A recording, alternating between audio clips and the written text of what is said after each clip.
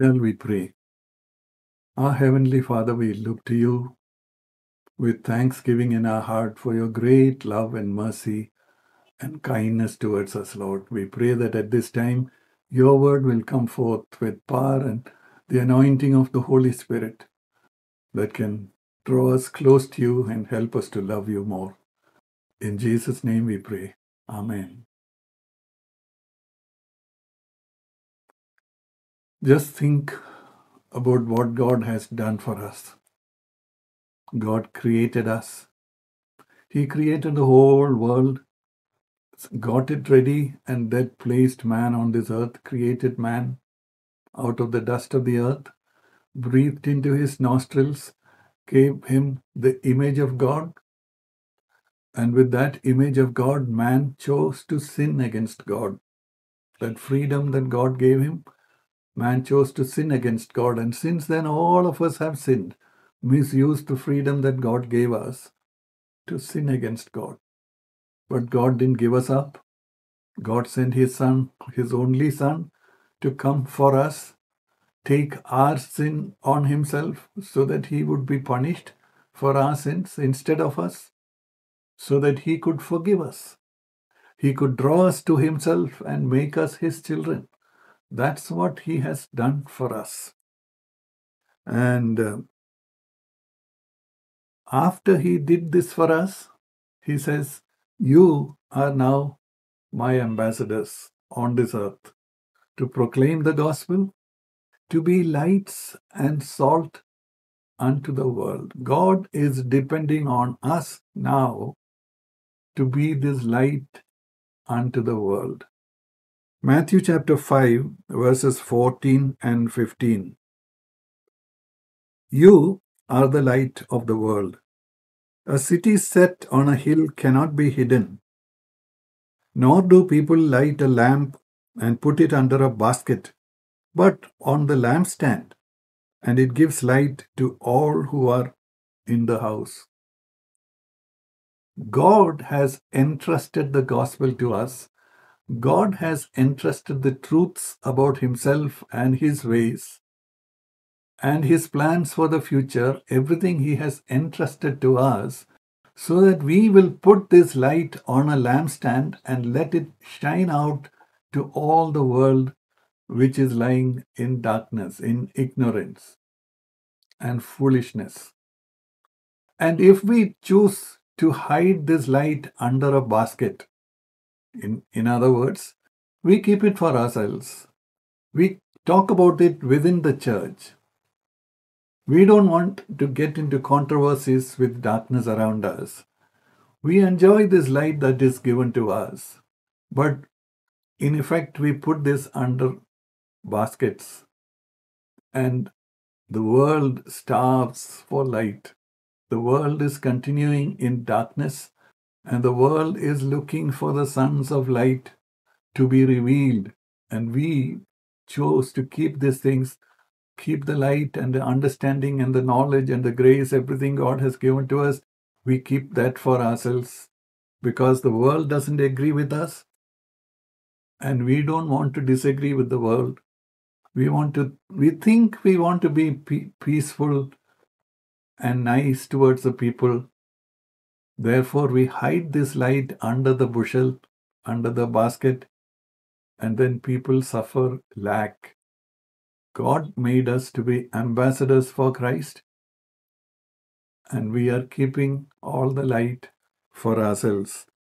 Acts chapter 26, verse 18. This is God's plan, to open their eyes so that they may turn from darkness to light and from the power of Satan to God, that they may receive forgiveness of sins and an inheritance among those who have been sanctified by faith in me. This is what God wants us to do for the people of the world. They are dwelling in darkness. They don't know where they are going. They have no idea what God wants to do for them, how he wants to bless them. They are starving for God without even knowing that there is a God. And here we have been entrusted with this light and this knowledge and this understanding and everything. And how can we keep that for ourselves? We are the light of the world, Jesus said. 1 John chapter 5 verse 19. We know that we are of God and that the whole world lies in the power of the evil one.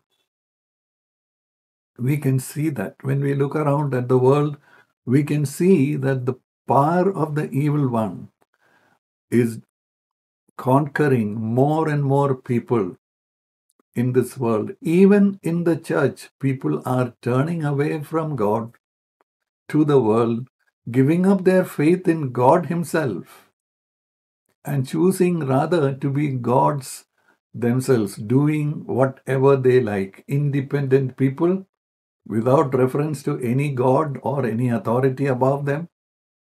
This is what is happening. Satan is working through the media to influence people on a large scale, which was not possible earlier. Now he is reaching out to people through the internet, through the TV, through videos and messages and all that, confusing people, turning people away from God, distorting the image of God in their sight. People are thinking God is arbitrary, God is cruel, the total opposite of what He really is. We know that God has given us the grace to know how compassionate He is, how merciful He is, how patient and long suffering He has been to us. But if we keep this light under this bushel, how will people get to know this God and be free from this all this misunderstanding that Satan has put around them? And Satan has also influenced people in the church. People are becoming more and more liberal in their understanding of the Bible. Many people are saying that there are no miracles. Everything has a natural explanation. Even without the resurrection, even without believing in the virgin birth, we still can be Christians. What is happening?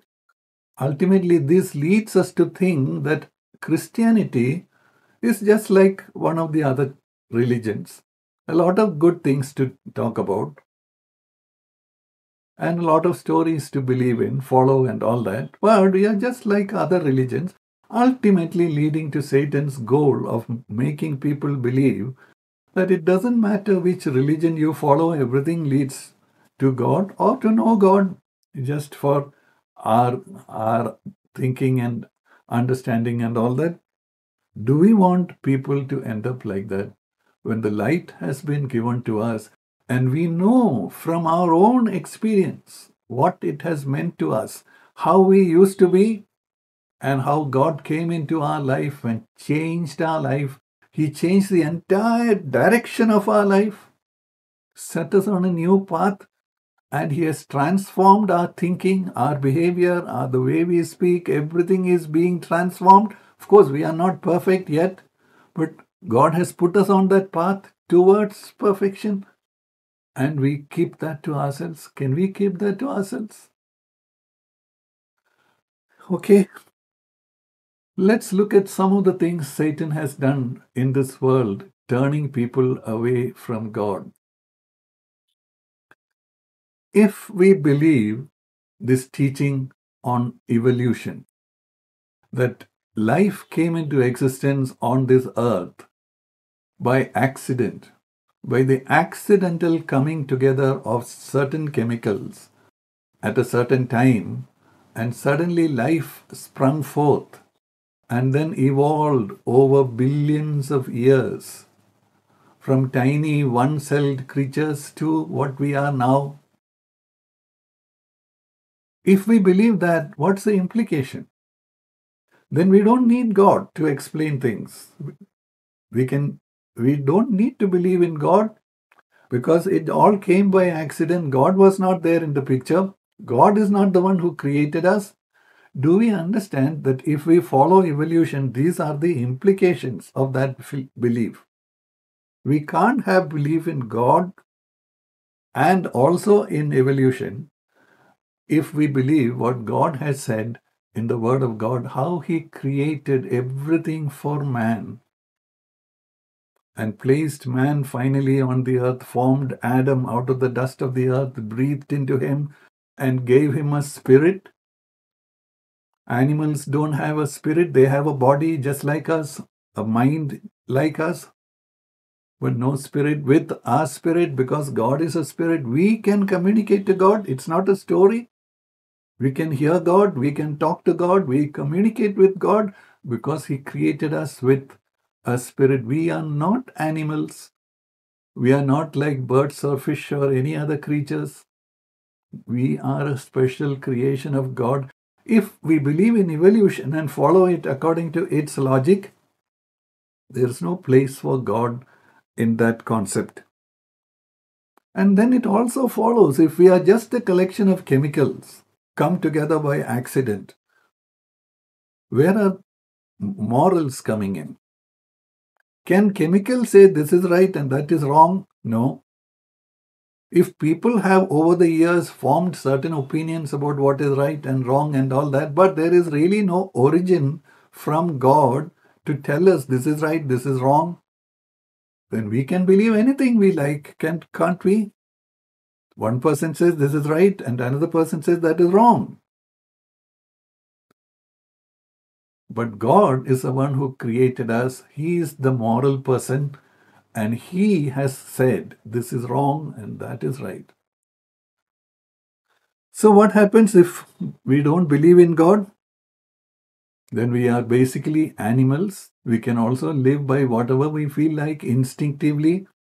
We like to do this, so we do it irrespective of whether we know in our heart right or wrong. No.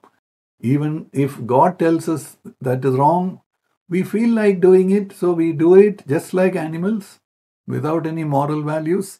Can we not do that?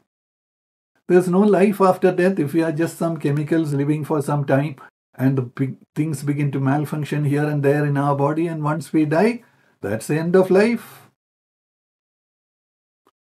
These are the implications if we believe evolution. But there are some problems with this thing called evolution. Facts don't all fit together with that theory.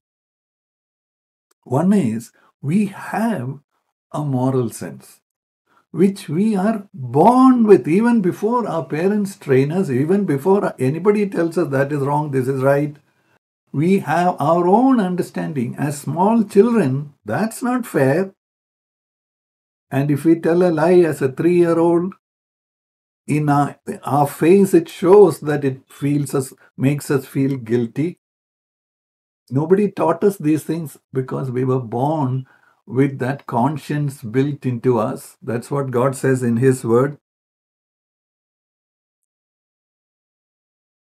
Evolution still remains a theory which cannot be proved.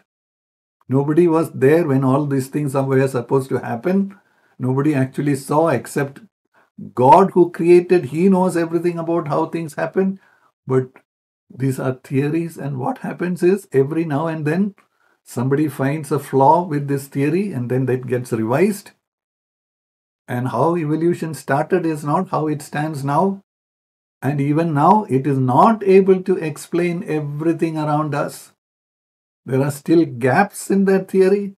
There are still missing links between different species and all that.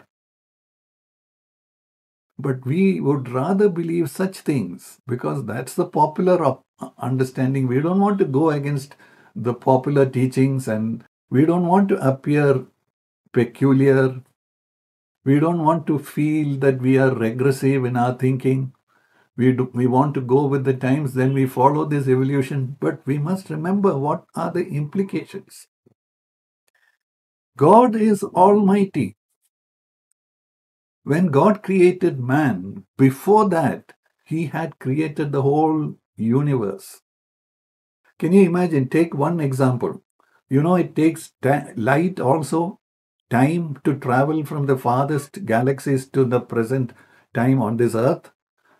Is it not possible for this Almighty God, when He was placing man on this earth, to have already prepared everything in such a way that it's a stable situation for him, for man on this earth, with the light having already reached the earth as we see it now. Nothing is impossible with God. Isn't it better to trust in this God rather than the theories of man which don't fit everything that is happening around us? But if we believe what God says in His Word, the Christian worldview makes sense on the whole. It is cohesive, it fits together, it explains the past, the present, and the future. Everything fits together, yet we want to appear popular among people, so we fall for these theories. Another thing that Satan has done is to infiltrate the church and to cause problems in regard to the inspiration of the Bible. Many people, many Christians say with their lips, this is the word of God, every word there is inspired by God, all that. But they act as though the Bible is not inspired. They pick and choose certain portions from the Bible which they like and actually reject certain portions which they don't like and attribute it to various reasons. Some people say, no, that was not for us, that was for those people. And this is the style of this language here, it doesn't apply to us. Those are mythological things which are just recorded because that is what was believed by people in those days. Various explanations like that, and we actually take away the power from the word. But you remember, Jesus quoted many times from the Old Testament, just as though the Old Testament was the Word of God.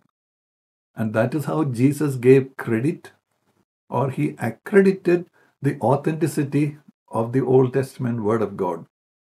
And when it comes to the New Testament, we read in 2 Peter chapter 3, verses 15 and 16, and regard the patience of our Lord as salvation, just as also our beloved brother Paul, according to the wisdom given him, wrote to you, as also in all his letters, speaking in them of these things, in which there are some things that are hard to understand, which the untaught and the unstable distort, as they also do the rest of scriptures, to their own destruction. Here, Peter is saying, in the writings of Paul the Apostle, there were certain things which were difficult to understand. We also have to agree. There are certain things difficult to understand.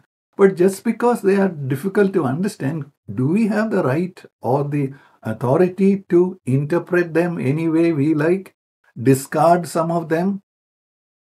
Accept only what we think is good or appropriate? And what we need to note here, why I am quoting this, is to point out that Peter referred to the writings of Paul as scripture. So there were books in the Old New Testament which were being circulated among the churches those days, and people recognized these are scriptures, words from God, written by people but inspired by God. Now that is being questioned. Now I'm not going into arguments about critical textual analysis and all such things, no. What I want to do is look at some of the things happening right now or over the years, which prove that this Bible is not an ordinary book. Think about not just thinking about the claims of the Bible itself, saying these are the words of God, inspired by God.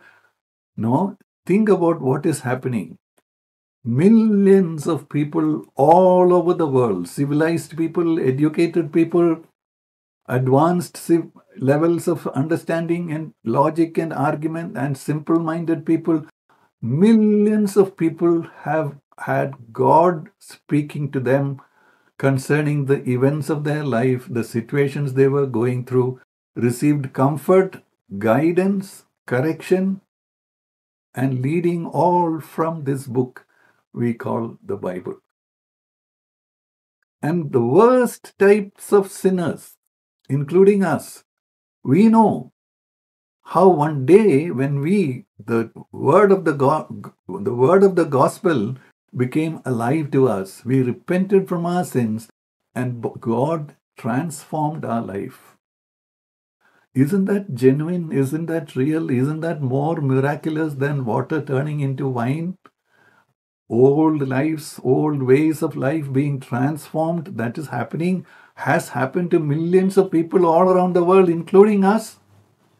Isn't that a proof this is the word of God? If this is the word of God, don't we have to believe what the word says in all the different books of the Bible? Of course, they use different styles, their different vocabulary and all these things. Yes, they were written by people, human beings, yes. But behind it all is the inspiration of the Word of God. That is why the Bible says about the Word of God as a living Word of God. Not just some dead written words collected together. No, living. It means life to us at different times. And I was saying earlier, when we read the whole Bible, put all the facts together, all the understanding together, we get what we call the Christian worldview. About God, about creation, about the people, about our future, why we sinned, what is sin, what happens when we sin, and what can we do when we have sinned, how we can get back to God, and how God receives us, and what God has planned for us. Everything fits together in a logical, connected manner. That is what we call the Christian worldview.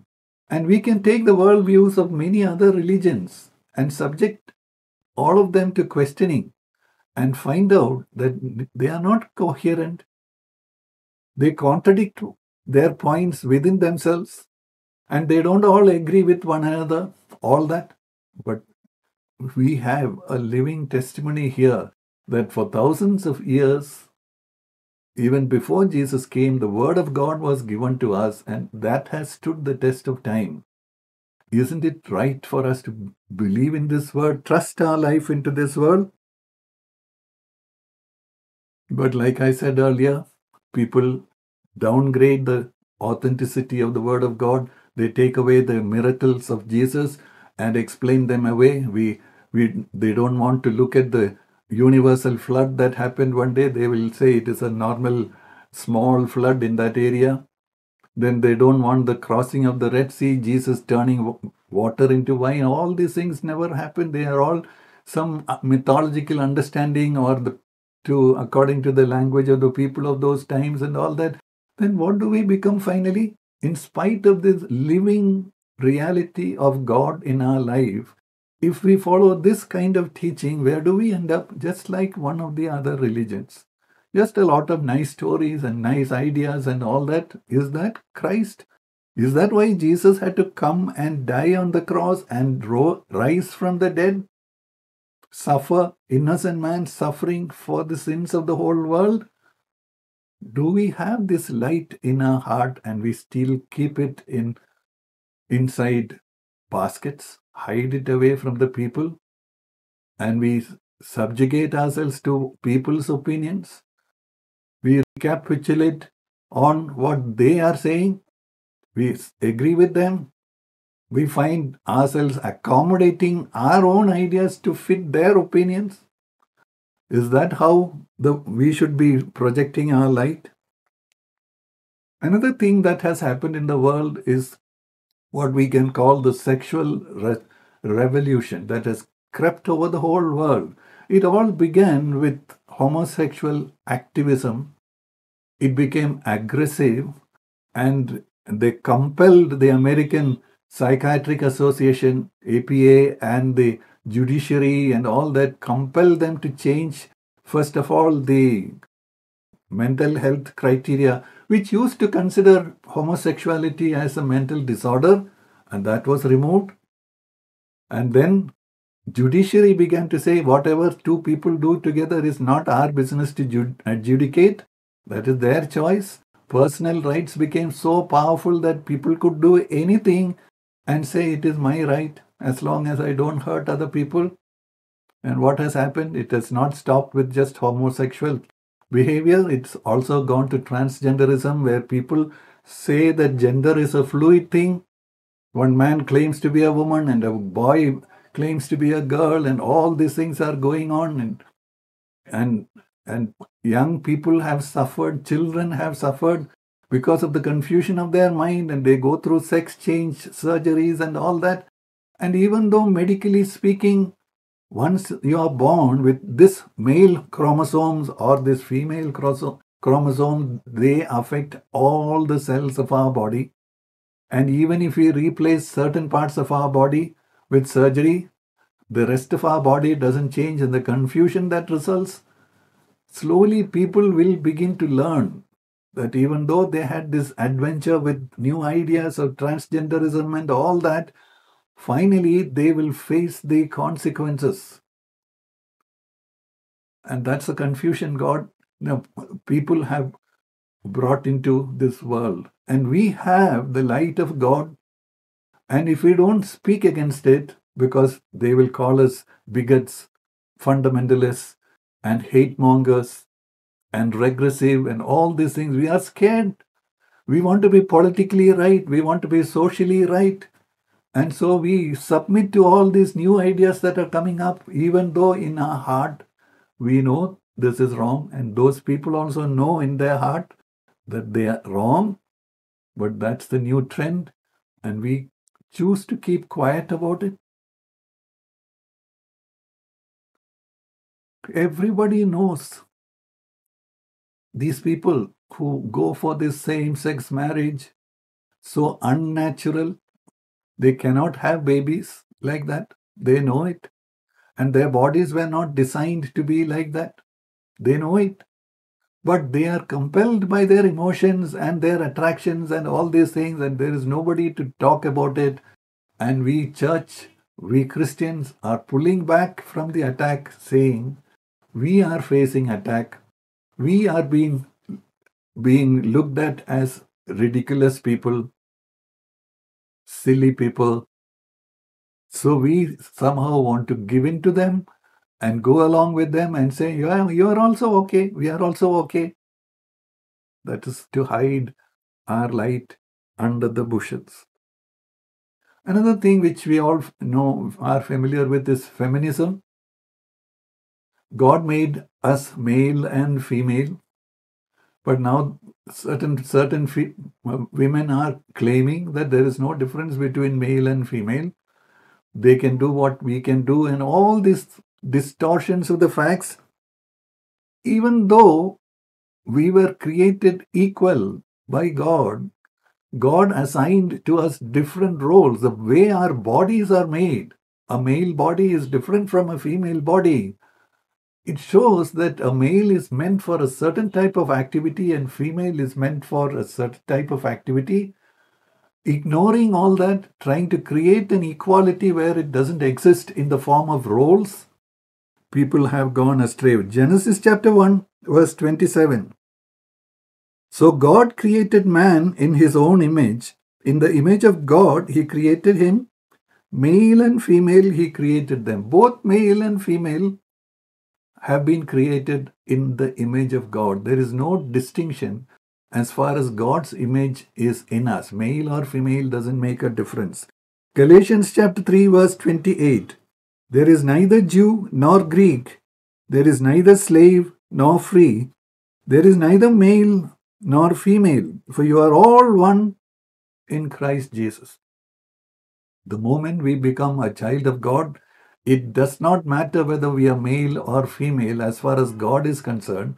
As far as we are on this earth, we have a role to play as a male and as a female, different roles, complementary roles. That's how we fit in the plan of God. So this feminism has taken the world completely in a chaotic manner. Matthew chapter 22, verse 30. For in the resurrection they neither marry nor are given in marriage, but are like angels in heaven. We know angels don't reproduce. They have no children. They have no babies. And Jesus is telling us, when we reach heaven, When we are in eternity, there is no giving in marriage, there is no marriage. That kind of a relationship is only for this earth as long as we are here. Otherwise, male and female on this earth, when we are in eternity, we are all the same like angels. 1 Corinthians 11:3. But I want you to understand Christ is the head of every man, and the man is the head of a woman, and God is the head of Christ. This is an order God has placed on this earth because of the differences in our roles. Ephesians chapter 5 verse 21 and 22. And subject yourselves to one another in the fear of God. Wives, subject yourselves to your own husbands as to the Lord. He is defining the order in a family. Wives to subject themselves to their husbands. And later on it says, children, obey your parents. Servants, obey your masters. These are all examples of what we read in the beginning. Subject yourselves to one another depending on our role. A pastor will submit to the music leader when it comes to music, and they all submit to the accounts manager when it comes to accounts. So depending on the role, we submit to one another. Somebody is responsible for something, the others submit to him when it comes to that responsibility. That is the meaning. So there is nothing inferior or superior when it comes to wives and husbands. It is a matter of the order God has placed in the family. But that has all been thrown away by these feminists in their zeal to deliver themselves from the bondage of centuries of man's dominion over women, men mistreating women as if they didn't have any value. We agree, all that was wrong, but that does not mean there is no distinction between men and women on this earth, physical and mental differences. Children are getting confused in such families where there is no clarity of who's the head, who's responsible for the final decision, who's responsible for the well-being of the family. There is no such clarity. So unnecessary battles between husbands and wives and children and parents, all because of this lack of clarity, the lack of job description, things like that. Another thing that is rampant around the world is a desire for personal rights. God wants all of us to be subject to Him. If we follow His rules, we will be happy people. It will go well with us. If we disobey God, it will go bad with us. That's the way it is. But if we think we don't need to be subject to God, we don't need to be subject to anybody, this is what I wish to do, I will do it. If we think like that, we will ruin ourselves. But that's the trend in the world. Everybody wants to declare independence for themselves. And I am under nobody's rule. I am under nobody's authority. I will do what I like. But that's the way to destruction, going against the plans of God. And this is the way people have gone around in this world. And now we are called to be the lights of this world. There are generally two ways in which people deal with this situation. One way is to accept God's revelation as the truth and try to see how other views can be fitted in or cannot be fitted in. That is, to make the Word of God as the source of our authority, as the basis for our beliefs, and then deal with people who differ from that according to that belief. The other belief which many people seem to be taking up is they start first with what people say or what appears to be right in their own eyes, and then they look back at the Bible and try to reinterpret the Bible to fit in with their current thinking. Now, a lot of people are fallen for the second approach. And then what happens? The light that comes from the Word of God has to be kept hidden. It is only available for discussion within the church or within seminaries and all that. But we project to the world that we are one with them. We agree with them. We follow the trends that are going on. We don't want to be regressive. We want to be progressive Christians. We adapt to the society. That's the approach many people have taken.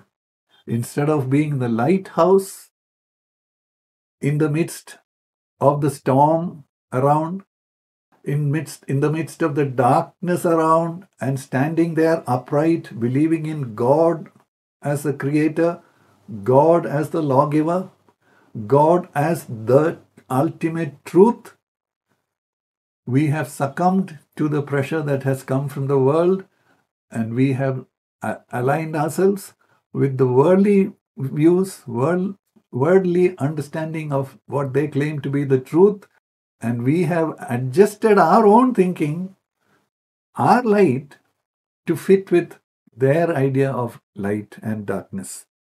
Now God is calling us. 1 John chapter 2 verse 17. The world is passing away, and also its lust. But the one who does the will of God continues to live forever. That's our calling. Follow the will of God. Give respect to God's word. Trust in Him.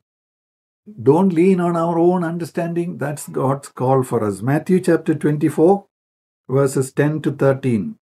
And at that time, many will fall away. These times. And they will betray one another and hate one another. And many false prophets will rise up and mislead many people. And because lawlessness is increased, most people's love will become cold. But the one who endures to the end is the one who will be saved. What is happening? Pressures around us in the world are increasing. Lies, falsehoods are being heaped upon us because lawlessness in all these directions is increasing. The love of many for God, for God's truths, that love is growing colder and colder, and many are even giving up their faith in God, totally choosing to be atheists rather than followers of Jesus, given to their confusion and understanding. Matthew chapter 5 verse 13. You are the salt of the earth. But if the salt has become tasteless, how can it be made salty again? It is no longer good for anything except to be thrown out and trampled underfoot by people. Don't let that happen to us. If we have known God, if God has been gracious enough and got to know us, and we have been made children of God, our sins have been washed away by the sacrifice of Jesus on the cross. If Jesus is transforming our lives, if the Holy Spirit is helping us to be more and more transformed, to have our eyes open to see more of God and see clearly to discriminate between what is right and wrong, if this is all happening in our life, make sure our love for God is not getting colder, but we should be able to endure all these pressures that are coming upon us. God is with us. He said He will never leave us. He will never abandon us. Hold on to Him, stand with Him, proclaim Him without fear. May God help every single one of us who belongs to Him. Amen.